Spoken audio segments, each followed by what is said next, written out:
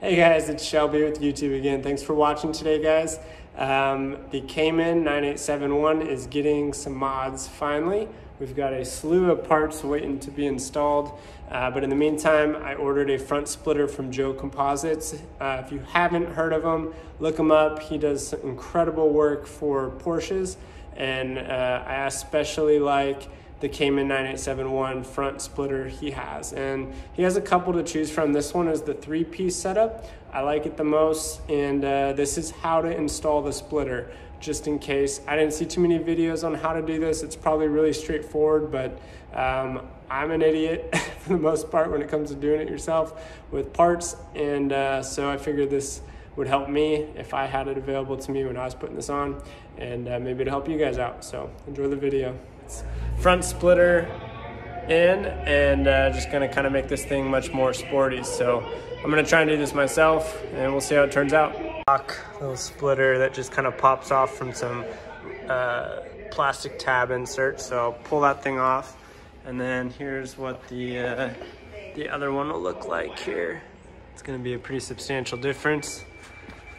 Brings the overall front of the car down significantly to a couple inches at least. I think about 2.5, 3 inches, but got they mount together with a couple screws in the middle plus some adhesive 3M stuff, and then fiberglass composite.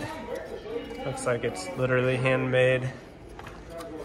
So we'll see how this goes. There's no directions with it, so that would have been nice to have, but got bolt kit, and I guess I'll just kind of figure out where these things go.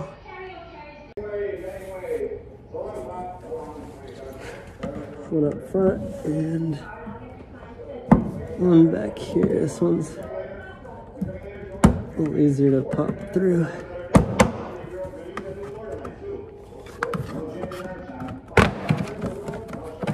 So just kind of pull it out,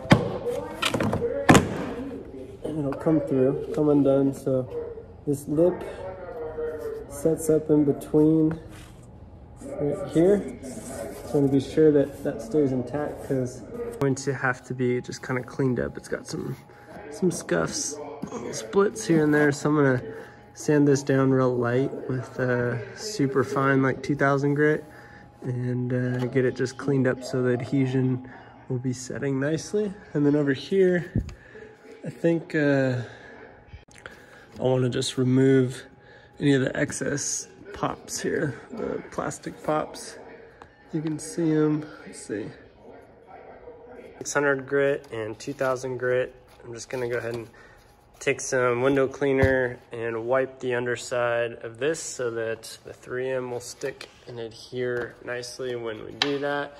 And then I'll be doing 3 holes to put this on anyways. And those 3 holes will go into the bumper and use these squish bushings to squeeze up into underneath the lip there. So let's go ahead and try her out.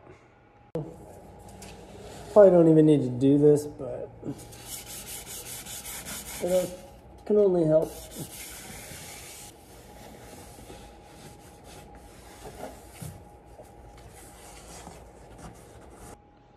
All right, so now these are gonna slide up into just the little gap here.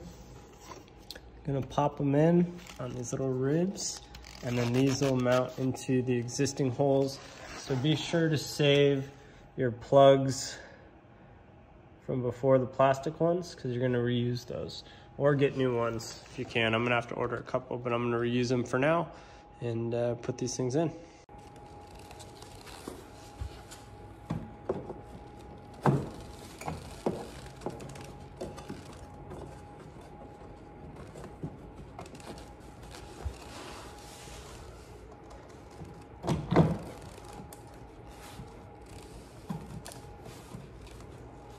All right, so you just want to pop these into line.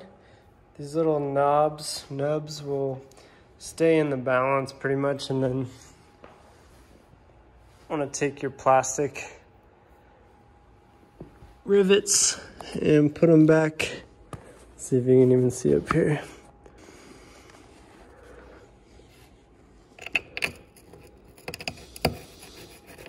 Like I said, you probably want to get some new ones. but we'll use these ones for now.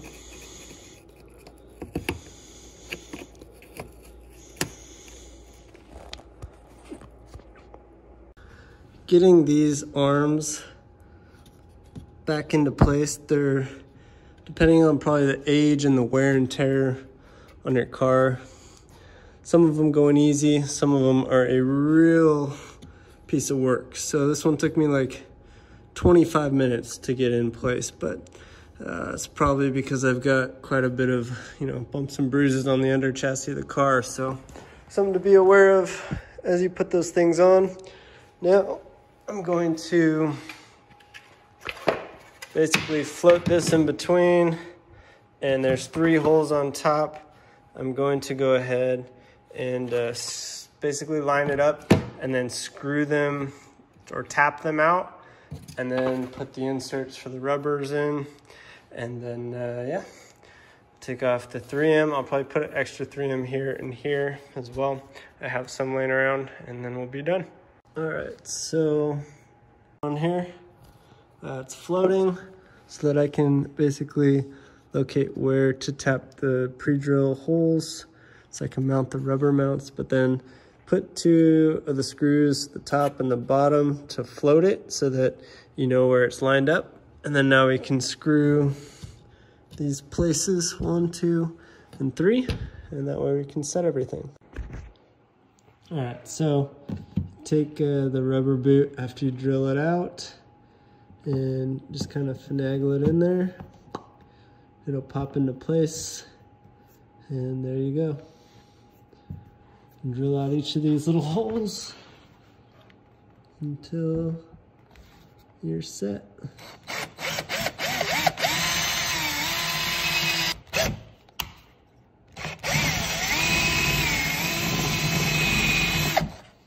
Kind of clean them up a little bit.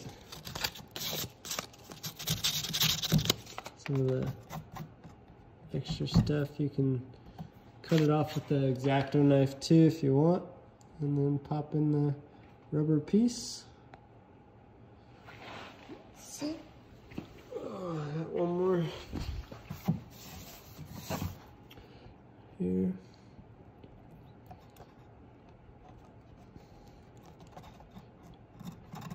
It's still a little bit tight, so I'm going to drill it out some more.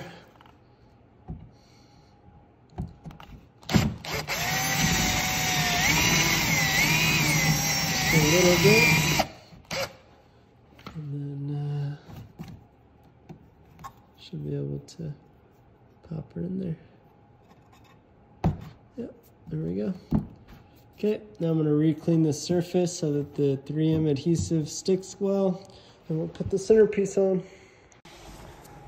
All right, I'm going to put a little bit more on here, so well, I guess I could start here and just walk this along the back side here so that we have just a little bit extra amount of 3M. If you don't have 3M, this stuff does come in handy for lots of little car stuff. So now I've got 2 strips on there. Quite honestly, probably only need 1, but I have it laying around, so figure why not add a little bit more. And then we'll go ahead and we'll fit this to make sure when we go on, come up, and we'll just stick it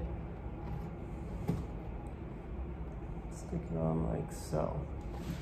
Now, some of this is showing, so I might want to pull that off, but we'll check it out. We'll go ahead and try it out. Take off the top part of the adhesive cover on both of them.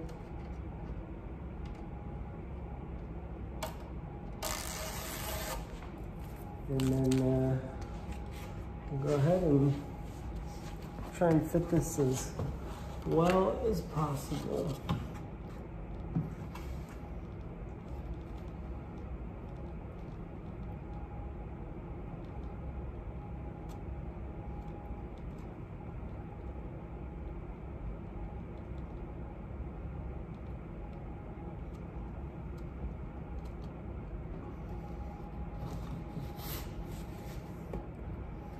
Okay, now what I'm gonna wanna do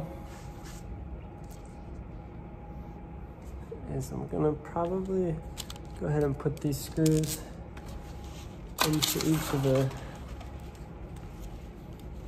proper slots.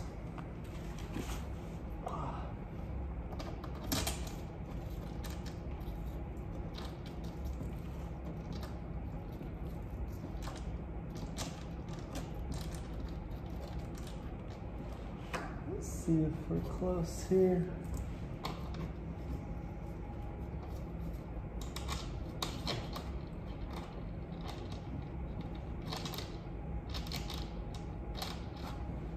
People on the forums that say, oh, yeah, it took me 5 minutes to take off the stock one and 10 minutes to put the new one on. And I mean, that's awesome, but man, I either am really bad at this or that's just simply not the case, you know? So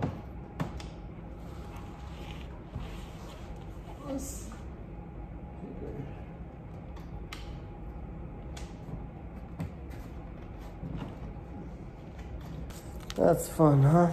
All right, now. Oh, great. Forgot the washers. So yeah, like I said, 10 minutes? No way. Not for me, at least.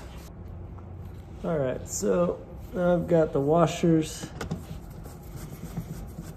screws in place, and now we just tighten everything. As you tighten the rubber to compress inside the cutout and create that tension and tighten down the joint. So we're almost done. Just gotta put the nuts on the last ones, and starting to hurt from laying down so long on this freaking concrete. That's why people have lifts and do this properly. And I complain a lot when I work on cars. I do not like working on cars. I like driving cars. Working on them, not my favorite thing to do. All right, now little nuts on. Probably gonna use a drill on this one just to get these tightened quickly.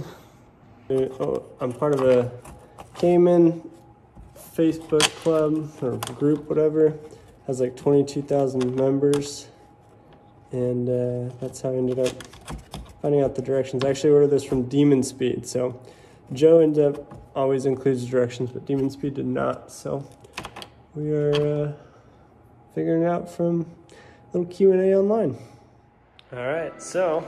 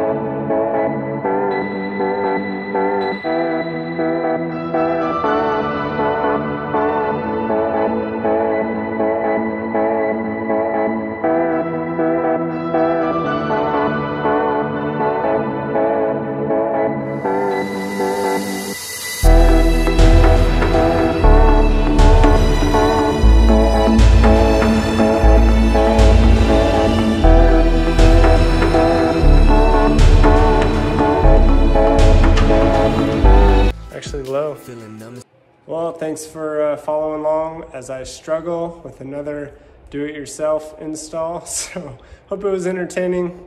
I'm not a huge car guy, obviously, in terms of working on them. I used to when I was younger, more than I do now, but it's definitely a struggle every time, and I learned something new. So practicing patience, and if you're not bleeding a little bit after working on a car, I probably did something too easy. So hope you guys enjoyed. Hope this was helpful, and have a good one. See ya.